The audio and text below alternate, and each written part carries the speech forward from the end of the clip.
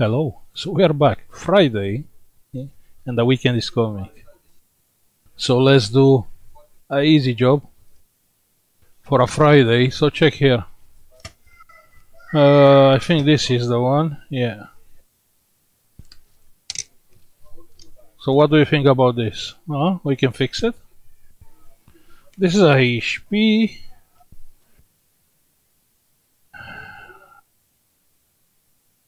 Model. Oh, that's a weird model for a HP.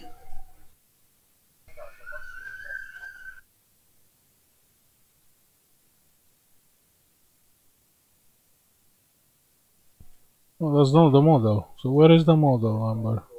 15-BS23-4WM. Well, I suppose it doesn't matter. Because they all have same problem. This is a customer laptop. And look what's happening there. You can see the hinge. The screen is still working, which is good.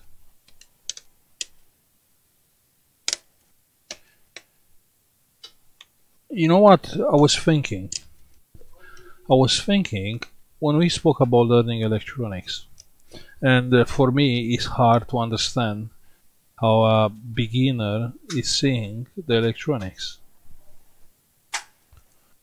But learning electronics is same like learning piano. And I'll explain you why. It's exactly the same.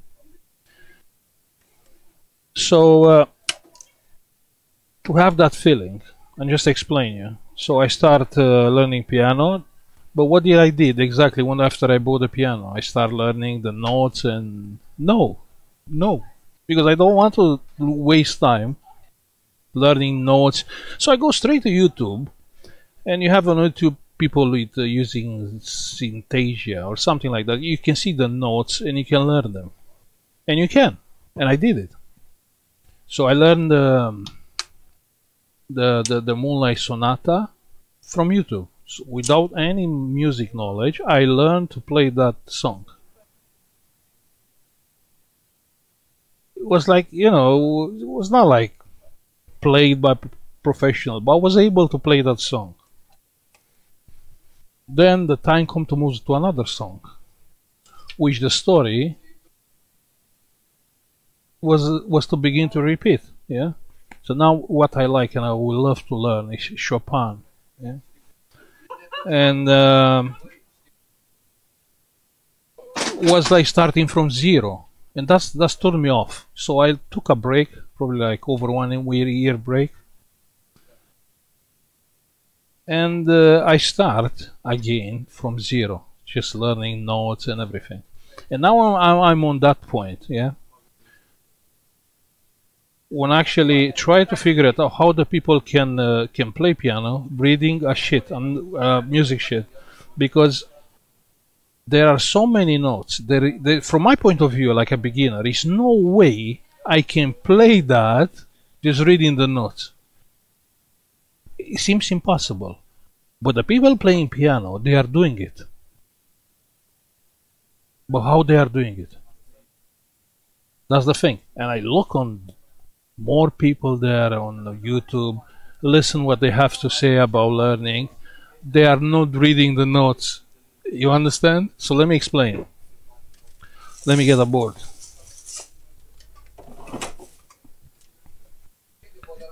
Yeah.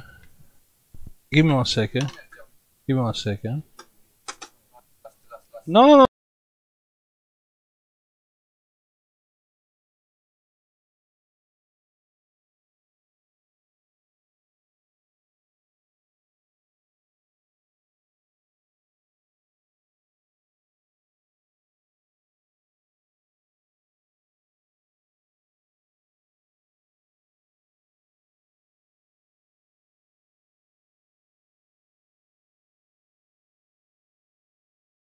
Like, what do you see on a motherboard? So a beginner, it will see like components spread everywhere. So they will see like capacitor, resistor, it's a chip there, another capacitor.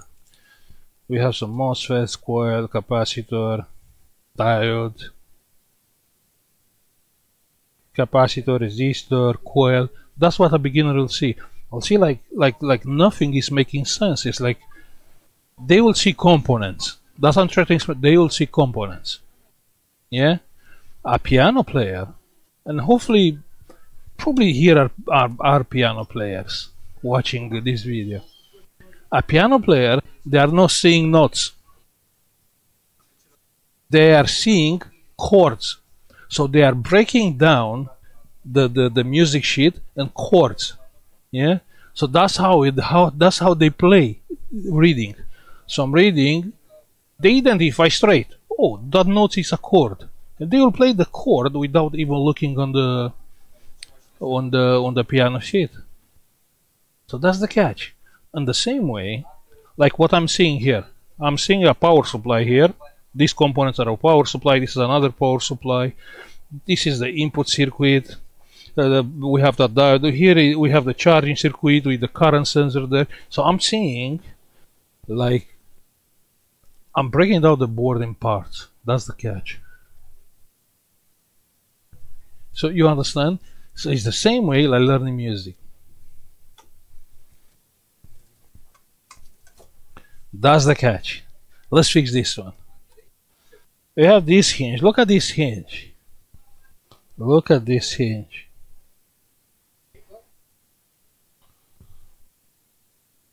So now I understand what they are seeing, because I want to learn, but I'm on that point, like a beginner on electronics. I'm seeing only notes.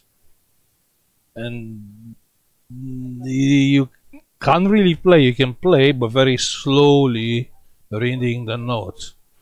But to play like normal, you have to break down in chords, yeah? So on parts, on chords, they are breaking down the sheet just watching.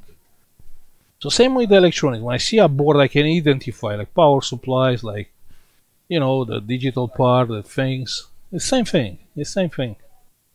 It's a nice comparison. I think it's exactly how you can explain being a beginner, like into electronics and playing piano. It's absolutely the same. Okay, let's see what we are doing with this. This hinge is bent here. I'll check here. You can see that's the hinge.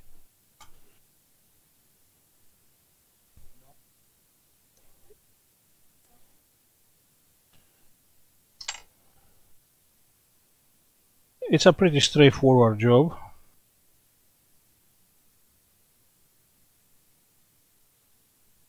But I have also the cables there, so it's a little bit tricky, but we can do it, yeah? We can do it. Let's use hot glue like usual.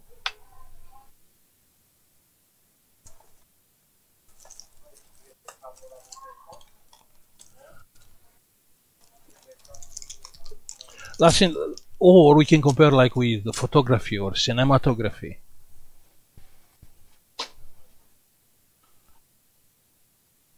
It's the same, like a photograph. It has its eye to match the frame exactly when the picture has a balance. Yeah, it's looking good because the picture has a balance.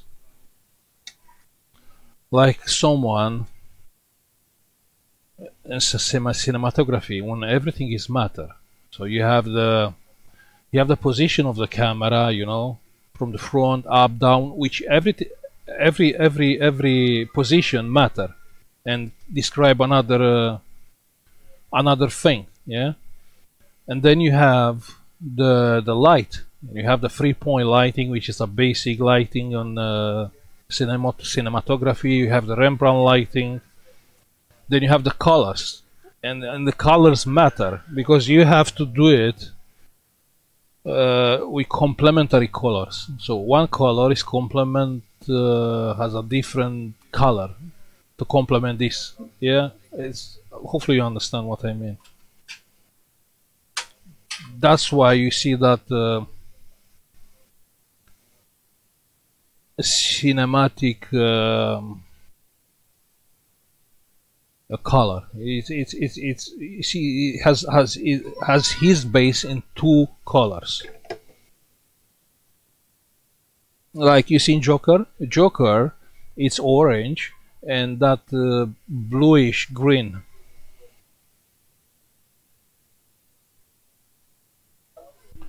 That was great. That color on that movie was fantastic. And there are people, just maybe you'll not believe, just doing this, just coloring content, video content. That's what is their job.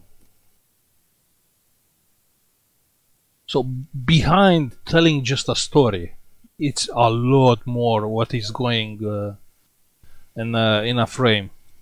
So same with electronics. Same with electronics, in the same way.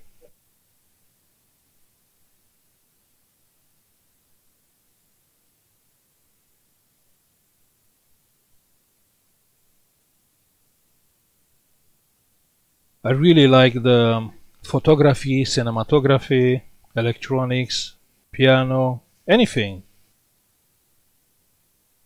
Like,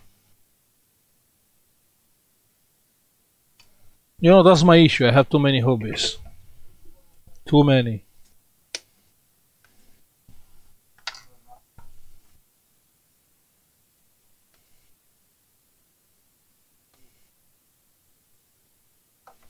Okay, so now the hinge is kind of on where it has to be. So we have hot glue behind. Now let's get a small nozzle and heat up the hinge, because otherwise it will not bond with the hot glue.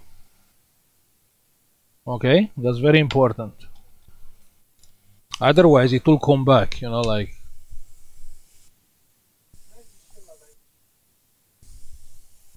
Okay, I do have like 500 degrees here. Just pay attention to don't melt plastic.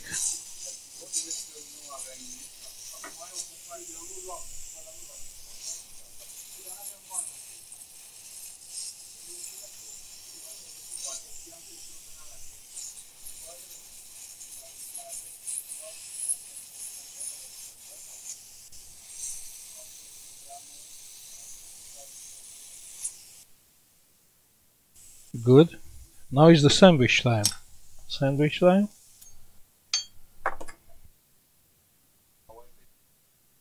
We're making a sandwich between the bottom plastic and the top frame.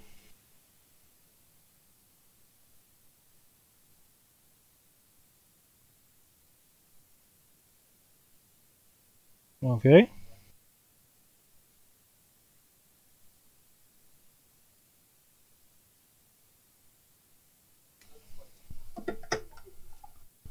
It's easy. I told you it's easy.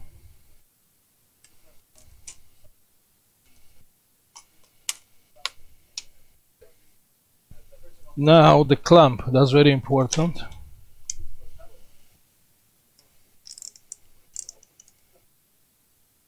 Good. Put the clamp in some place.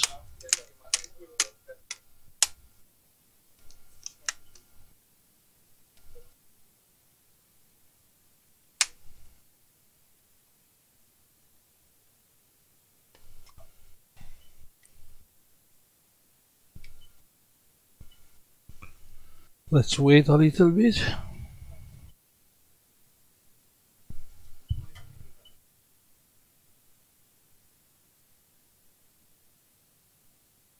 Yeah? Yeah?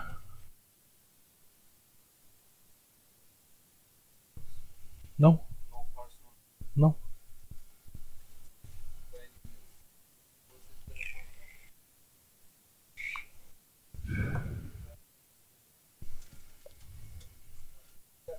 So, yeah, that's the catch.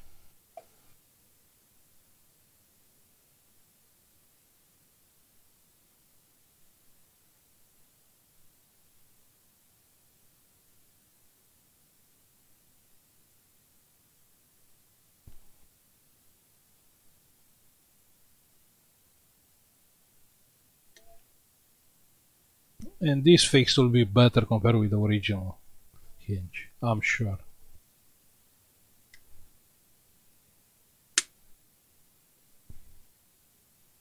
Now you know I'm using a lot of hot glue along with the repairs.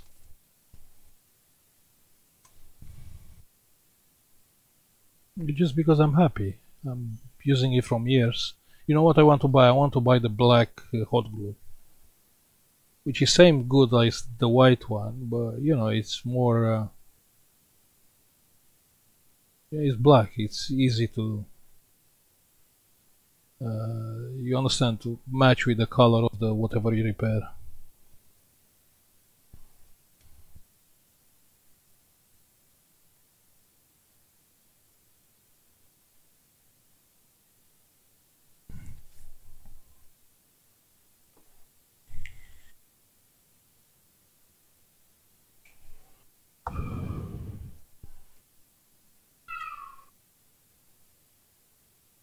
It's cooling down.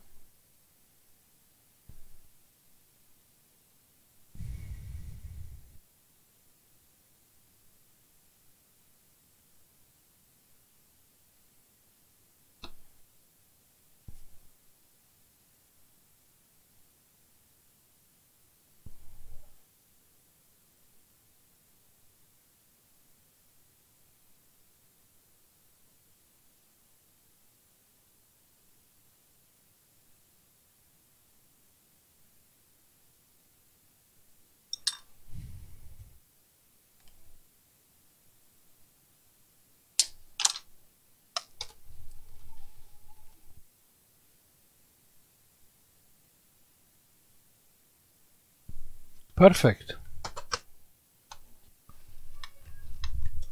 Huh?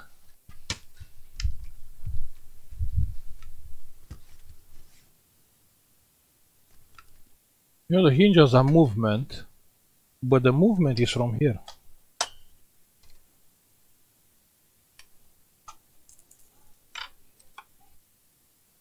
You see this screw is loose.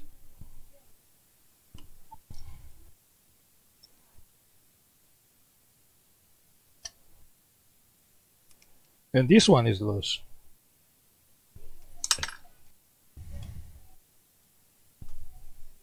Perfect. Okay. Still working? Still working?